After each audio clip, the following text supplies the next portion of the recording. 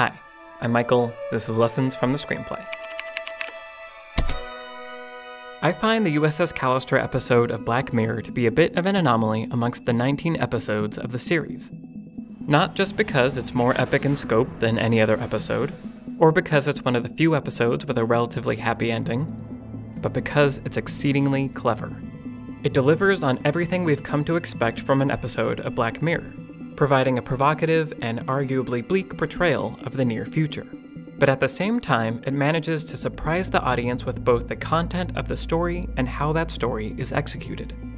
So today, I want to look at how this episode introduces the antagonist in an unconventional way, to investigate how a particular episode of a classic TV show helped inspire both the premise of the story and the character of Robert Daly, and examine how the script manages to do multiple things at once, efficiently telling its story while creating a fun ride for the audience. Let's take a look at the Black Mirror episode, USS Callister.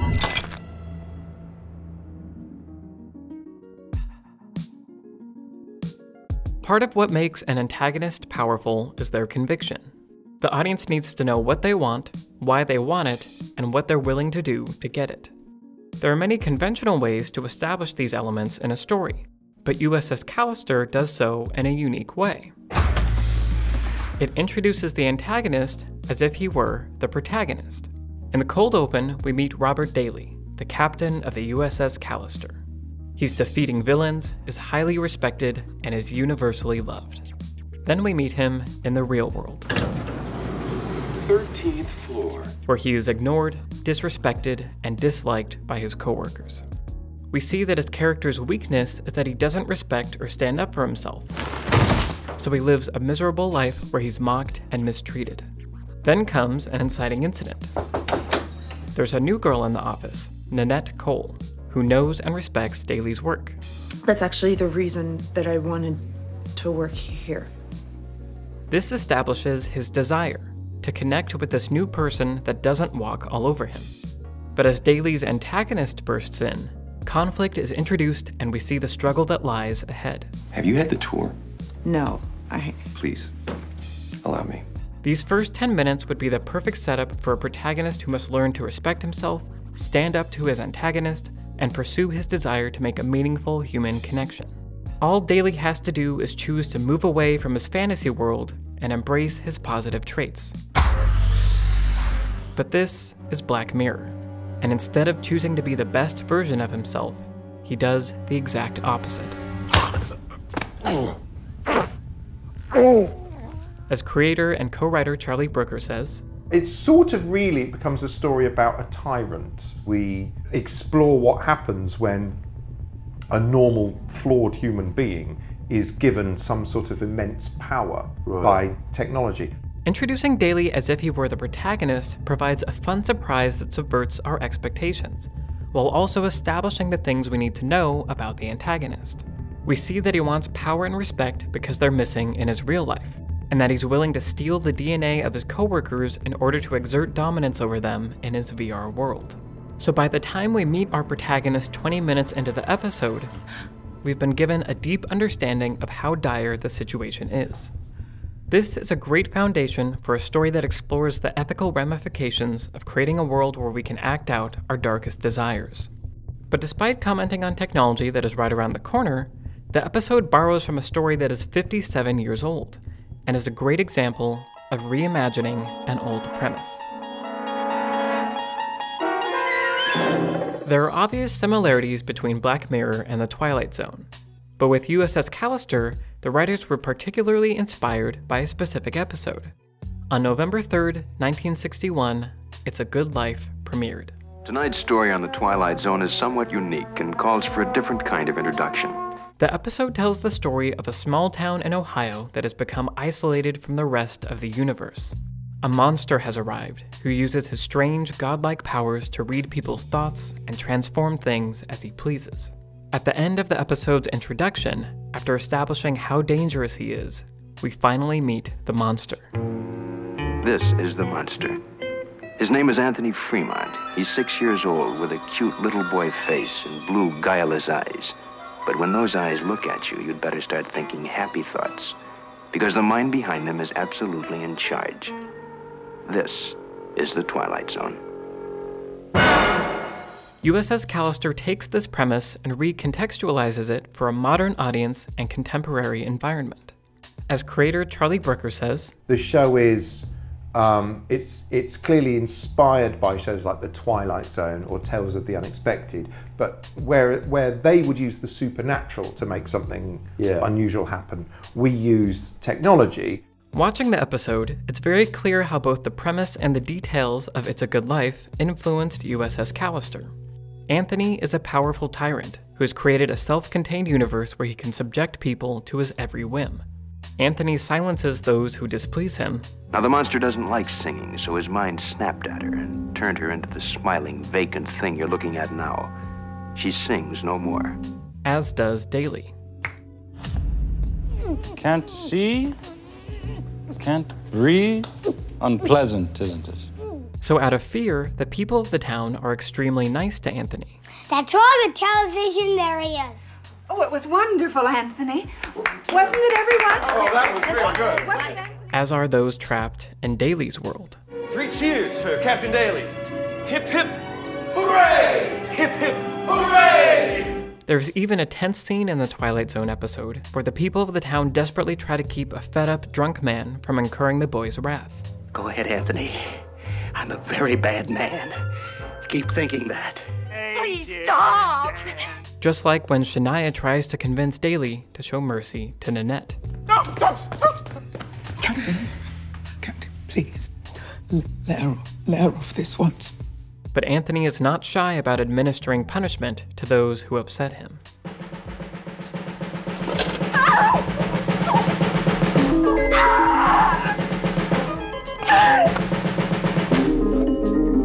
Nor is Daly.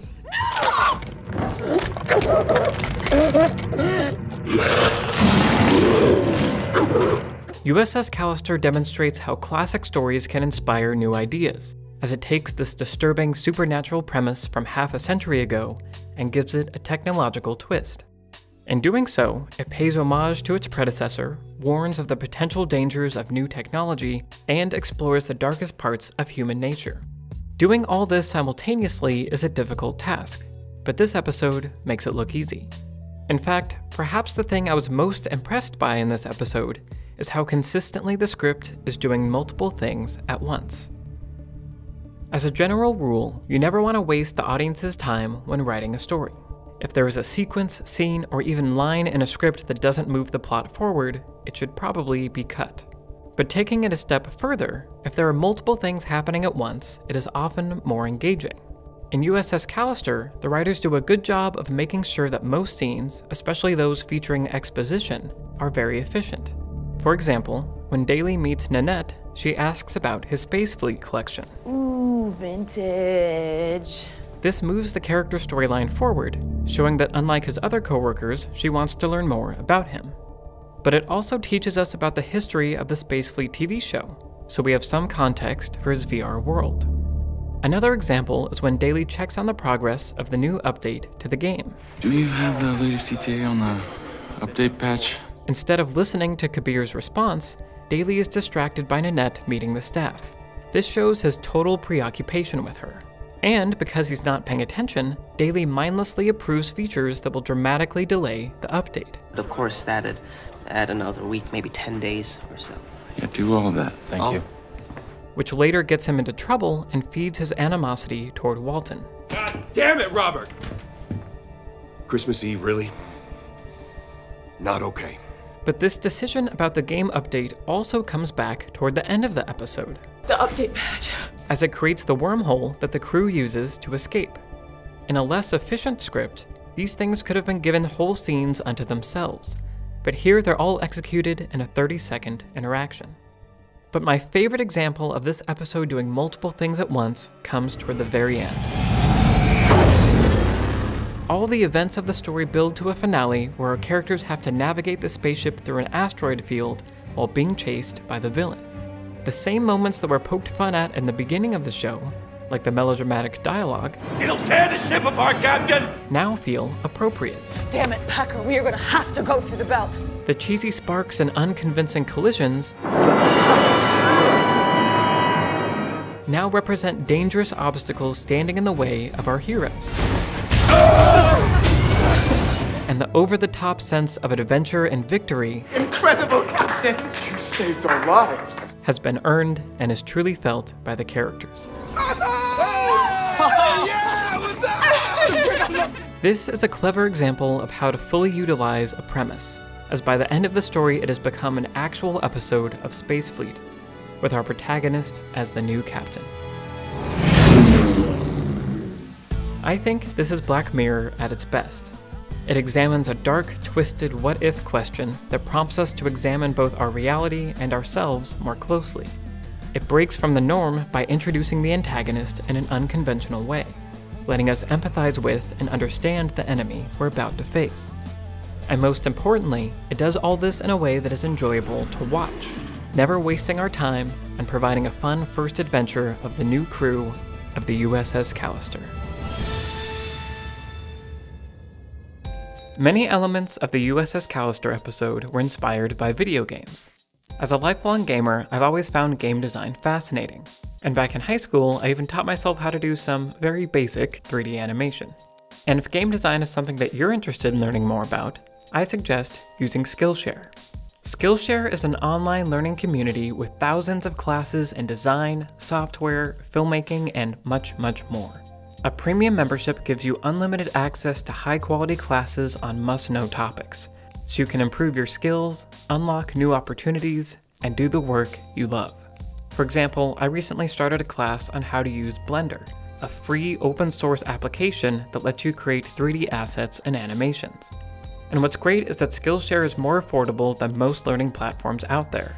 An annual subscription is less than $10 a month. And as the sponsor of this video, Skillshare will give the first 500 people to use the promo link in the description their first 2 months for 99 cents. So start learning all the skills you need to make your vision a reality by signing up for Skillshare today. Hey guys, hope you enjoyed the video. I'm going to be doing some filmmaking in the next couple months, so if you want to follow along on those projects, I'll be sharing my progress on my Instagram @MichaelTuckerLA. I want to say thank you as always to my supporters on Patreon and my sponsors here on YouTube. You guys make the channel possible. Thank you very, very much. If you want to support this channel, you can by clicking on the sponsor button here on the YouTube page or by visiting my Patreon. Thanks for watching, and I'll see you next time.